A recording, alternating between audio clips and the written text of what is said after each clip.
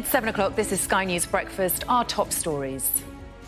I have lost my best friend. Heartbroken family and friends pay tribute to a 23-year-old man stabbed to death in a Birmingham nightclub. 2 people are still being questioned over the death of beautician Ellie Edwards, killed during a shooting at a pub in Liverpool. America's storm of a lifetime. 65 people are now known to have died, but it's feared that number will rise. A fresh round of strikes are underway this morning. Border guards are walking out at major airports, and some train services are also hit. Data seen by Sky News suggests that over 1 million women caught up in a pension payments trap are living in debt. Sky News has been told that despite China's easing of COVID restrictions, hospitals are overwhelmed with the numbers of patients dying from the virus. A call for new sanctions on Iran. Labour says a crackdown is needed on those suppressing protests in the country. I'm here in Surrey as the National Trust warns that this year's extreme weather conditions could become the new norm unless measures are taken to tackle climate change. In sport, Marcus Rashford plays his part as Manchester United move to within a point of the top 4 in the Premier League. And joining me at 7:45 to review this morning's papers are the broadcasters and journalists Thomas Copeland and Badisha Mamata.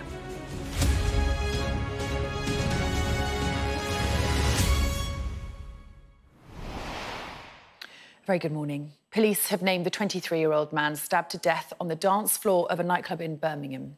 Cody Fisher, a semi-professional footballer, was attacked just before midnight on Boxing Day. Detectives are trying to identify a group of people suspected of carrying out the attack. In a statement, Cody's family said, "They have broken our hearts." Sky's Becky Johnson reports. Cody Fisher was a young footballer who was on a night out with friends when he was stabbed to death. He was on the dance floor in a nightclub in Birmingham when he was attacked. At his club, Stratford Town, the players and chairman are in shock. He's a talented footballer, but more importantly, he was a lovely person. He was just a lovely lad. He had a cheeky smile on his face, blonde hair, blue eyes. He didn't have a bad bone. He was such a good kid. Just shouldn't have happened, should it?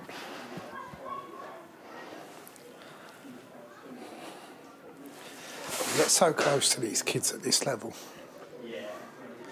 and they just need a chance, don't they? And then they go out, harmlessly, and they don't come home. It's got to change, isn't it? It's got to change.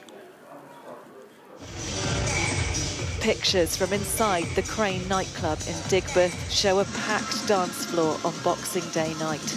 It was as the evening was coming to an end that Cody was fatally stabbed.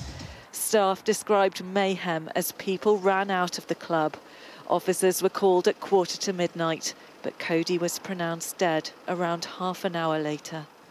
There were hundreds of people in this nightclub, and police say they want to speak to anyone who saw what happened or has footage on their mobile phones. Some people who were at the club have described seeing a group of young men who were looking for trouble. Other clubbers have criticised security checks at the event. Police say Cody was approached by a group of people and then stabbed, but no one knows why he was targeted. One of his family has paid tribute, saying, "They have broken our hearts. I've lost my best friend. My family and I are asking for privacy and respectfulness at this heartbreaking time." The nightclub say their thoughts are with the victim and his family and friends, and add that they're working closely with West Midlands Police. They've cancelled their event on New Year's Eve. The football clubs where Cody has played over the years have all been sharing their shock and sadness. This promising young footballer, now the latest innocent victim of senseless violence. Becky Johnson, Sky News, Birmingham. Meanwhile, 2 people are still being questioned in Merseyside over the death of 26-year-old Ellie Edwards in a pub on Christmas Eve. The beautician, who was having a night out with friends, is not believed to have been the target of the attack. A man who was injured in the attack remains in a critical condition in hospital. 65 people are now known to have died across North America in one of the continent's worst winter storms in decades. And for some areas, there's even more extreme weather on the way. Forecasters say flash floods are expected in the US Pacific Northwest and California. And some areas could see another 12 inches of snow, with residents warned to stay at home. Over the weekend, an estimated 250,000 homes and businesses experienced blackouts, although power has been steadily restored. Almost 4,000 US flights were cancelled on Monday, with delays expected to continue over the coming days. US President Joe Biden has approved an emergency declaration in New York State, allowing federal support for areas such as Erie County and its main city of Buffalo. Our US correspondent James Matthews reports. In upstate New York, they're still testing the depth of this crisis. These are pictures from Buffalo, with streets eerily empty as the city waits for the snow to subside. There have been dozens of fatalities, and the number is expected to rise. The clear-up is, in part, a casualty count. It is painful to find members of your community that are deceased.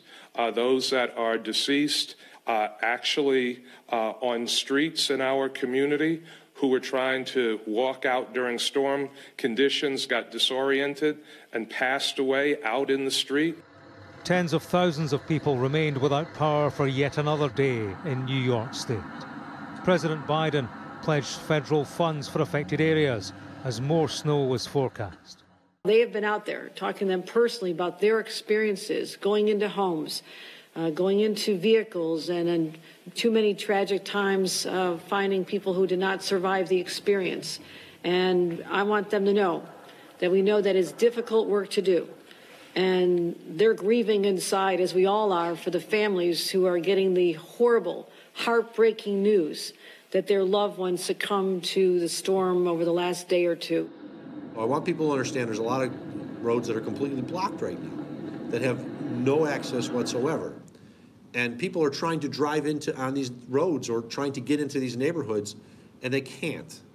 Please, please, you heard the mayor beg, I'm begging. Stay home. Also do so online. Travel chaos has continued through Christmas and beyond. This was the scene at San Diego Airport, where the baggage was going nowhere and neither were passengers. Cancelled flights have stranded thousands across the country. These are pictures from Buffalo, as the Buffalo Bills football team and staff dug out their vehicles. It provided one measure of snowfall delivered by the Arctic blast, though ultimately the storm that straddled Christmas will be defined by its destruction and death. James Matthews, Sky News, in Washington. In other news, a new round of strikes gets underway this morning. Members of the TSSA union at Great Western Railway and West Midlands trains are staging 24-hour walkouts. And there's a new strike of UK border guards at major airports and some ports too. Even before today's border force strike, there was disruption at Lille at the French Eurostar station last night. Inbound London commuters were delayed for more than 3 hours, with many complaining of unmanned border force stations and long queues. The NHS says it is on track to eliminate hepatitis C in England by 2025. Health chiefs say this is thanks to a 5-year contract for an antiviral drug and a dedicated find and treat campaign to drive down cases in vulnerable communities. Some hospitals in China are said to be overwhelmed by the numbers of people dying from COVID, and that's despite the country's recent easing of its tough restrictions. Well, Sky News has spoken to some of the doctors involved who paint a picture of chaos in some of the hospitals in the country. Our Asia correspondent, Helen-Ann Smith, joins us live now from Beijing. Hello to you, Helen-Ann. Of course, COVID restrictions have been lifted very quickly in China for a population of 1.4 billion people. Explain to us what you're hearing in terms of the pressure that's piling on the health service. Well, it's causing an immense amount of pressure on the health service, and trying to figure out just how much and where is an incredibly difficult task in China, because these things are really veiled in secrecy.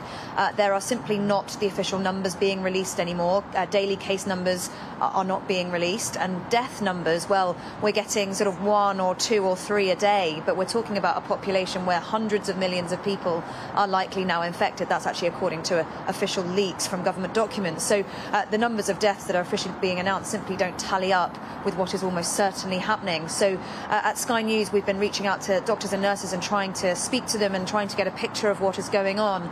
And 3 of them have spoken to us, albeit on an anonymous basis. And the picture they paint is really of very chaotic scenes within the hospital. One doctor who's based in the northern city of Shenyang, he says that of the patients that he's caring for in the most seriously ill patients in intensive care, roughly 50% of those patients are going on to die from the disease. He talks about the emergency department being packed with people, being dozens of times, quote, dozens of times busier than it would normally be.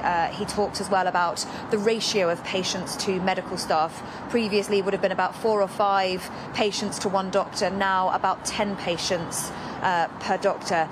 Others speaking of ambulances. There's simply not being enough ambulances around to ferry all the sick people to hospital. Another doctor spoke about the fact that almost all of the nurses have contracted COVID themselves, meaning there just aren't enough staff on the ward to help people. People have been asked to work while they're sick, and others are doing multiple days of shifts in a row to try and deal with the pressure that those departments are under. So really painting a very difficult picture indeed. Remember, the COVID restrictions here were incredibly strict, really for the entire duration of the pandemic, and then they were very suddenly lifted about 3 weeks ago now, and the virus has simply ripped through the population here. As I said, we just don't know how many infections there are, but this is a very large population with low levels of natural immunity, because that herd immunity just hasn't built up here, and the vaccinations here are less effective than Western vaccines.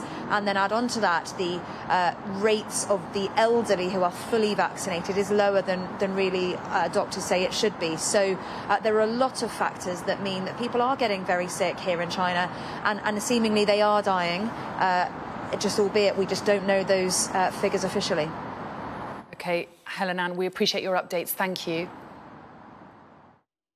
Now, Labour is calling for new sanctions against Iran for its brutal repression on people taking part in those protests in the country. It's now 100 days since the protests began, and the party is calling for the government here to target individuals and organisations with sanctions. Well, joining me now is our political correspondent, Mari Aurora. Good morning to you, Mari. What is it that Labour is calling for? Morning, Sally. Well, the Labour Party are calling for a very specific type of sanctions on individuals and organisations. So not sanctioning in the entire country, but sanctioning individuals and organisations that have links to or connections to the oppression of Iranian citizens, notably protesters. We saw just over the weekend 7 Brits arrested. They're dual citizens, so they have dual Iranian citizenship as well. Now, they were arrested on Sunday by the Revolutionary Guard. We've also had other kind of acts of resistance just this week. Earlier, we had 2 female chess players, Iranian chess players, choosing to play not wearing their headscarves as well. And as you say, because this marks 100 days for this protest, these are actually the largest protests we've seen in Iran since the revolution in 1979. So very, very significant. But also the Labour Party, they're calling for these sanctions, but they're also calling for the urgent kind of getting going of the UN Human Rights Council's investigation into crimes committed by the Iranian regime as well. So they're calling for 2 things. And also David Lammy, he's given us a comment, and he said this killings and oppression by the Iranian regime against protesters is appalling. He said the Iranian regime needs to be held accountable for the crimes they've committed. But the issue here is sanctions are always quite politically delicate.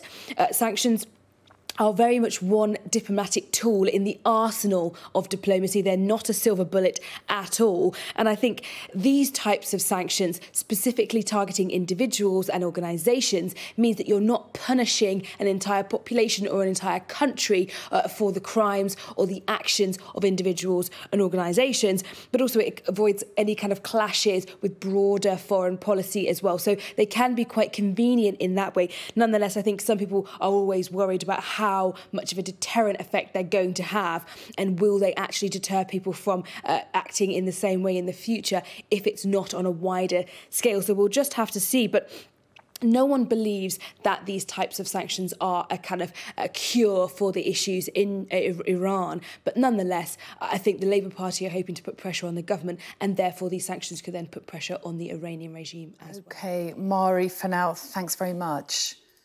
So staying on that story, it's 100 days into the Iranian protest. What is the situation in the country? Well, joining me now is Executive Director of Iranian and Kurdish Women's Rights Organisation and women's rights activist Diana Nami. Thanks so much for joining us this morning. 100 days of protests. They show no sign of ending, do they? What's the latest in terms of what you're hearing? It is significant. It is very, very important. Iran, after the revolution in 1997, in 1979, we never had this length of the revolution to continue for 100 days. It is very, very important, and it is giving hope to so many people, and to end a very brutal and dictatorship regime in the world, I have to say. Now, in terms of what we know about what is happening inside the country, only a small amount of information is getting out via social media or other means. It's potentially a glimpse of what is actually happening when it comes to the extent of the protests and the treatment of the protesters. What are you hearing about what's happening? Yes, of course, because of the internet banning in Iran, so the news is not coming out as much as we want, but we can see and hear that people has been in the street for this 100 years, and they say there is no go back at all, and we have to go until we topple this regime, this very tyranny regime. And thousands of people has been in the street all this time, and it has like any revolution, it has ups and downs. There are days that the situation is a bit calmer, and there are days that more young people and more people are coming to the street, or they do lots of strikes, especially the strike from fabrics and from factories. It is very important. But during this 100 days, government has not been stopped. They try to oppress this demonstration and this revolution as much as they could, and they arrested nearly 20,000 people so far. They arrested so many people that prisons are full, and they turned many of the schools to prison at the moment. They executed more than I have to say that they killed more than 500 people so far.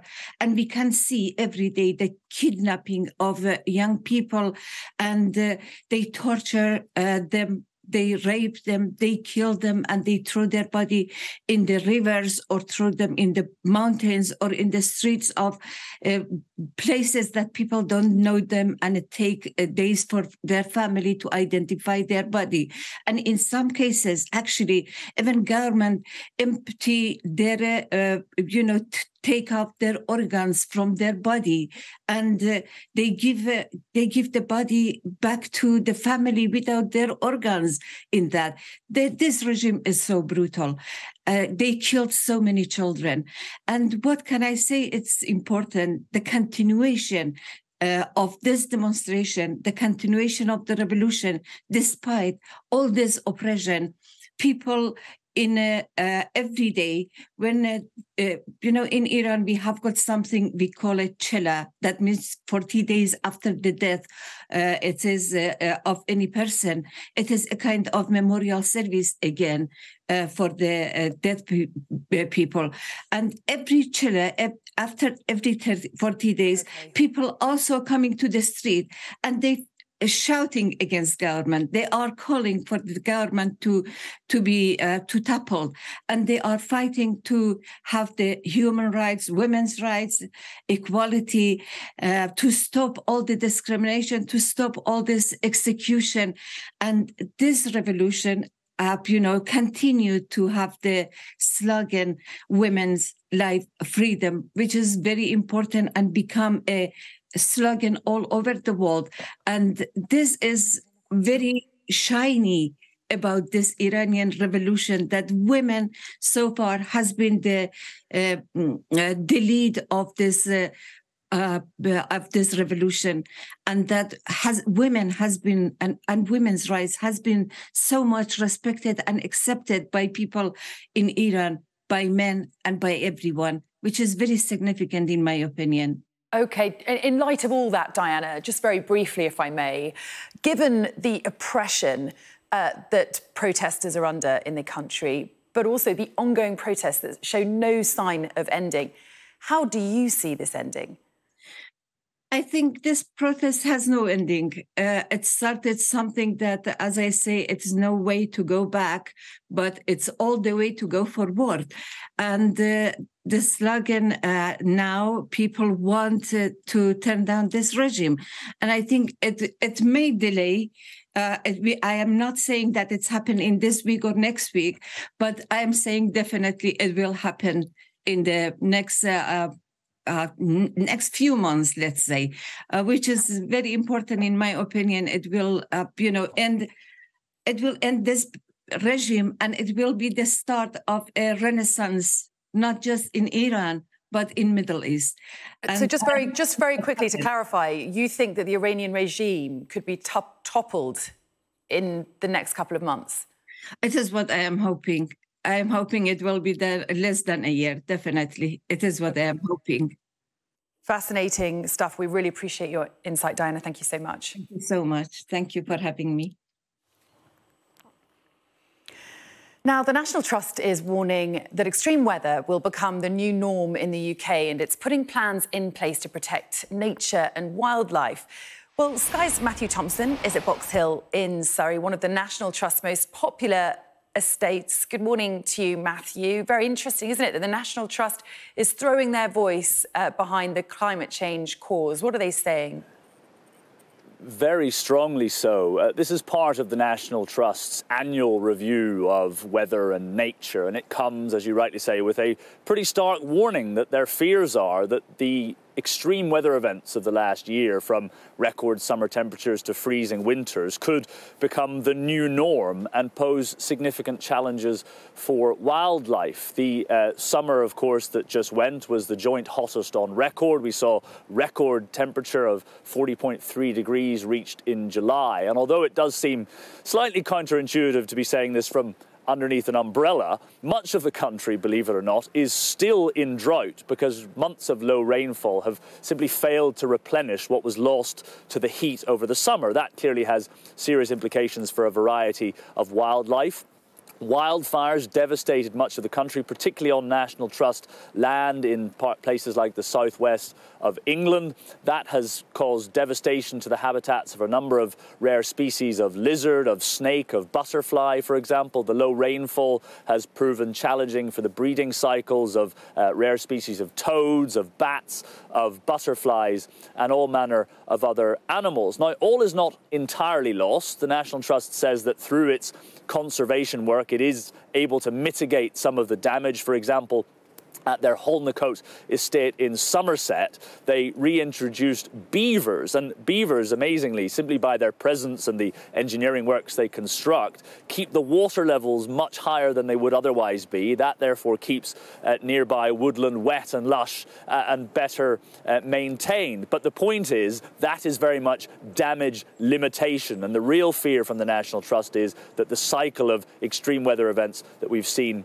in 2022 are a blueprint, really, for what comes in the future, and that potentially causes some serious challenges for both nature, for wildlife, and for the National Trust. Certainly does. Matthew, we appreciate the update. Oh, take care out there. Don't blow away. We'll see you later. Go and get a cup of tea. Thank you, love. Extreme weather events. And with parts of the world experiencing extreme weather conditions, let's have a look at the impact of climate change on the planet. This is our climate dashboard, and the right half of the screen shows you how the UK's power is currently being produced. On the top left, you can see how much warmer the Earth is now than in 1880. That's when modern record keeping began. And finally, if you have a look in the bottom left, the total amount of CO2 emissions, that's in millions of tonnes, and those are live data. Speaking of weather, let's have a look at how things are looking today. Warm memories wherever you go. The weather, sponsored by Qatar Airways. It'll be unsettled this week with spells of wind and rain. Southern parts will be fairly mild, wet and windy at first today, as we've just seen, while the north will be mostly fine but chilly with a patchy frost, and Shetland will be wet. Rain in the south will spread across many parts this morning, with brighter skies and a scattering of showers following to Ireland, but Scotland will stay mostly dry and sunny. A very good morning. You're watching Sky News Breakfast. Our top stories. The family and friends of 23-year-old Cody Fisher have paid tribute to him after he was named as the victim of a fatal knife attack in a Birmingham nightclub. Meanwhile, 2 people are still being questioned over the death of beautician Ellie Edwards, killed during a shooting at a pub in Liverpool. A call for new sanctions on Iran. Labour says a tougher crackdown is needed on those suppressing protests in the country. Now, in other news, many of the 3 million women caught up in a pensions trap are said to be struggling financially, with a third saying they are in debt. The women, born in the 50s, have been campaigning because they claim they were overlooked when the government increased the state pension age to 66, when they were expecting to claim a pension from the age of 60. Sky's Ashna Horinag has the story. After over 3 decades working as a carer, Moira's health began to suffer.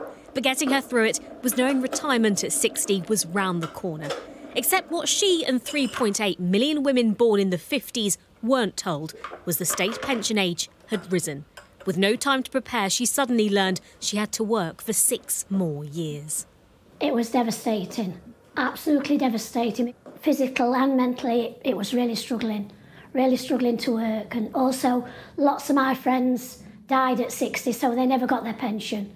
So not only that, I'm thinking, am I ever going to see this pension? Because am I going to live to be 66? Nobody knows. After years of campaigning, last year the Parliamentary Ombudsman found these women should have been given more notice. For women like Moira, it could have made a huge difference to their lives. Data shared exclusively with Sky News found almost a third of women affected are in debt. 80% of those surveyed said they had suffered financial hardship by the delay in finding out the age of retirement had moved. And over 220,000 women affected have died without answers. Many of them Angela knew personally, and it's for them she continues to fight for answers. The government has never really engaged with us. Guy Opperman, the last pensions minister, said he last met with the WASPI campaign in 2016, which really is atrocious given that we have lost so much through government incompetence. The Department for Work and Pensions says it prioritises supporting people to get the help they are entitled to and point to both the High Court and Court of Appeal judgments which support their actions on the issue. For a generation of women, their wait for compensation ticks on as they can't shake the feeling of injustice. Ashna Horinag, Sky News. Now, the National Trust is warning that this year's extreme weather conditions are set to become the norm, and it's worried about the impact that it's having on its estates and wildlife. Well, joining me now is Head of Nature Conservation at the National Trust, Ben McCarthy. A very warm welcome to you. Thank you for joining us. What sort of National Trust habitats and wildlife are most under threat? Well, we're seeing the impacts of climate change impacting all of our habitats across our estate in England, Wales, Northern Ireland. So it doesn't matter if it's the grasslands of southern England or the woodlands of Northern Ireland or the peatlands of Wales. The impacts are being seen right across our estate, and they're having a real. They put up a whole series of challenges for the wildlife in our care. So, for example, we know that some of the threatened natterjack toads, for example, in the ponds of Formby sand dunes, are drying out, stopping the toads being able to breed. So there's a whole gamut of kind of examples of where the impacts are being seen right in front of our eyes. And it's a real challenge for us to tackle the challenging weather events, which we know are only going to get worse with the onset of climate change. And what measures is the National Trust taking to try to protect some of these species and habitats that are being affected? Well, we're really clear that part of the solution to both the climate and the nature crisis is to deliver nature-based solutions. Those are those which are establishing woodlands, for example, which suck out carbon out of the atmosphere and lock it away. In a similar way, restoring our peatlands does the same. Locking away carbon in their peaty soils. They also support a whole range of different wildlife and provide real benefits to humans by, for example, absorbing rainwater and letting it and releasing it more slowly down the catchment, reducing flood risks. Now, during the intense heat waves last summer, we saw wildfires in the UK, houses bursting into flames. Is the National Trust having to now consider this when it comes to protecting your sites? Yeah, we had a number of wildfires across the estate this year, and it is something that we're expecting to get only increase. So we're managing that in a number of ways. Primarily in places where we've got peat soils, which are part of the solution to the climate crisis. We're busy re-wetting those bogs, those peatlands, because wet peatlands don't burn. In other places, we're working with our partners and the fire rescue services to make sure that we've got coordinated plans such that we can respond to any incidences as soon as possible. But one of the kind of really critical things about wildfire is actually recognizing it's a bit of a misnomer, actually. Most wildfires are caused by people, things like disposable barbecues or even litter thrown out of the window can magnify the sun in the drought conditions that we had earlier this year and cause fires. And those fires cause extreme devastation, as you can see on the screen there. Now, of course, you're warning today that this extreme weather is set to become the norm. This is a global issue which requires cooperation between governments. What more do you want to see happen and implemented by the UK government? So we need to see stronger and faster action, both for the climate and the nature crisis. And here at the National Trust, we're working really hard with our partners as well as government departments to try to put in place robust targets to reduce the loss of species, for example, and to allow nature to recover, because that is part of the solution for the climate and nature crisis. OK, Ben McCarthy from the National Trust, we appreciate your time. Best of luck with your work. Thanks very much. Thanks. Let's have a look at today's weather now. Warm memories wherever you go. The weather, sponsored by Qatar Airways. It'll be unsettled this week with spells of wind and rain. Southern parts will be fairly mild, wet and windy at first today, while the north will be mostly fine with chilly with a patchy frost. Shetland will be wet. Rain in the south will spread across many parts this morning with brighter skies and a scattering of showers following to Ireland, but Scotland will stay mostly dry and sunny. It'll be mild generally, but it will be windy and a bit rainy too in the south. Recent rain and higher than average temperatures across the Alps have brought a significant avalanche risk, especially to the north and west, so off-piste skiing is generally not advisable. That said, Austria has some good skiing on-piste, mainly at altitude. France has good high-level snow too, I should say, and the majority of ski lifts are running there, but artificial snow is still needed on many of the lower slopes. Elsewhere, the Dolomites in Italy have some of the best snow, having avoided the recent rain, while Switzerland has good snow at altitude with nearly 2 metres at Saas-Fee. Sky News Snow Report, sponsored by snowrental.co.uk, online ski hire in Europe. And with us this morning to review the newspapers are broadcasters and journalists Thomas Copeland and Badisha Mamata. Good to see you both again.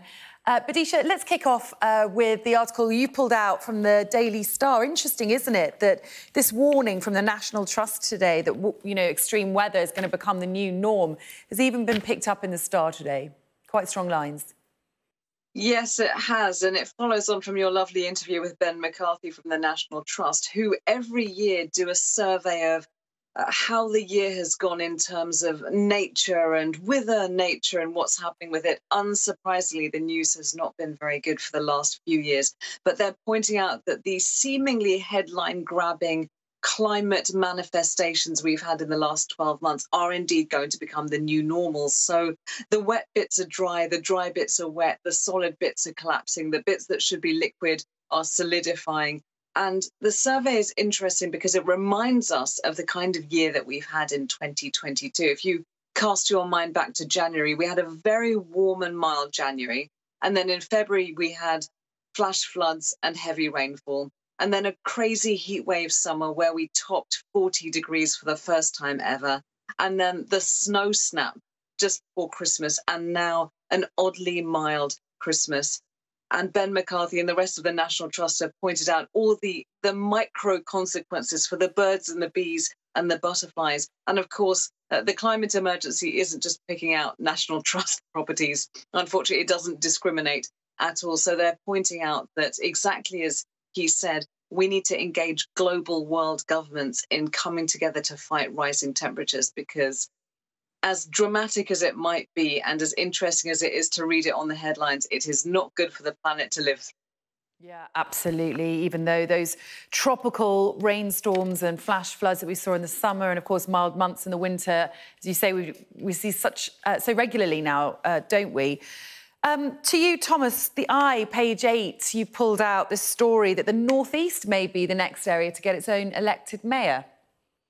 That's right. The government's announcing a £1.4 billion plan for devolution northeast of England. The headline, I suppose, is a directly elected mayor. First elections May 2024. This is one of these proposals that has great potential, and devolution deals have been championed by Labour and the Conservatives over the last number of years, often kind of put forward as a bit of a silver bullet to every imaginable problem. A note of caution, I think, always against devolution for devolution's sake, coming from a place like where I am at the moment in Northern Ireland, where devolution is very dysfunctional. The devil's in the detail, and you need to look at what are the specific powers, responsibilities and autonomy that these devolved jurisdictions have. And by the look of this article, they don't appear to be very expansive at all. It lists adult education budget control, local skills improvement plans, some money for local rail services, some money for housing and regeneration. All of that just leads to a situation where devolution and devolution settlements can become a bit of a talking shop, an extra layer of bureaucracy,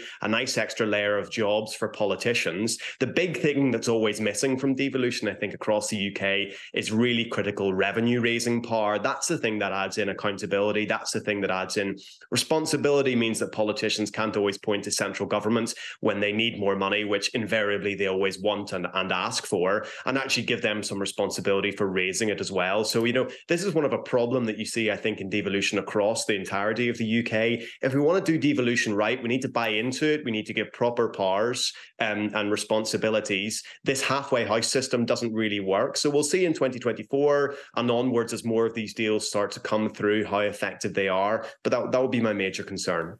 OK, interesting stuff, Thomas. Thank you. Badisha, The Guardian, interesting story you pulled out. Former Spice Girl Mel C has cancelled her New Year's Eve performance in Poland. Why is that?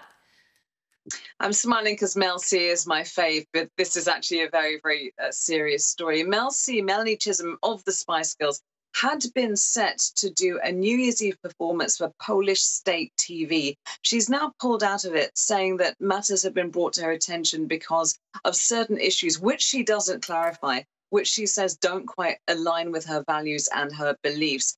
Reading between the lines, her fans have said that this is, in fact, because of the Polish state, the government's attitude towards LGBT rights. It's not illegal to be gay in Poland, but there is no recognition of same-sex marriage or civil unions, and it is not legal for same-sex couples to adopt if they want to start a family and have kids. They are not allowed to do that. And in fact, Poland ranks very low on the EU list of what it's like to be gay, have gay rights, and to not be discriminated against in daily life, in work, in life, in family, in terms of values. However, Polish state TV has fought back, and one of the journalists from this broadcaster has now tweeted out a video of Mel C performing for Russia in 2018 with a slightly snarky note saying, well, you know, perhaps Russia aligns with your values. And there's been a statement put out saying that, in fact, Mel C has had to cave into online comments. So it's a very interesting story about stated values, a state's stated values. So, of course, this doesn't mean that you have to boycott your Polish friends who are very pro-LGBTQ plus rights, but it's about what does the government represent. And this whole argument around cancellation and should it be, could it be, that a major artist is having to live in fear of what's going to be said in terms of their optics, or should they just be allowed to get on with it and sort of be a pop star without being touched by socio-political issues? Yeah, it's interesting, isn't it? And of course, sports personalities suffered the same issues in Qatar recently with the World Cup. Nevertheless, girl power from Mel C there. Let's end on something a bit lighter, shall we, Thomas? This lovely article that you pulled out from The Times, a 74-year-old retired teacher who failed his 11+ has just graduated from university. Tell us more. I love stories like this. They pop up occasionally. So this is a 74-year-old man from Swansea. His name's John Wilshire. He's graduated with a master's degree in environmental dynamics and climate change at Swansea University at the age of 74. Failed his 11+, managed to get back on his feet. He trained as a teacher, then did while working as a teacher, did a degree at the Open University, 3 diplomas. There's a great line where he says his last exam was in 1987, and he said, quote, surprisingly, some things have changed since then. Thomas, Badisha, that is a lovely story. Thanks so much for ending on that. We'll see you again next hour. Thanks very much. Still to come on Sky News Breakfast, we'll have all the latest on that shocking stabbing in Birmingham on Boxing Day. Family and friends pay tribute to 23-year-old Cody Fisher, who's been named as the victim of that attack in a Birmingham nightclub. We will be live in Birmingham at the top of the hour with the latest on this story of that attack on Boxing Day, of course, following that other shooting, that shocking attack in Merseyside on Christmas Eve. We'll have the latest on both.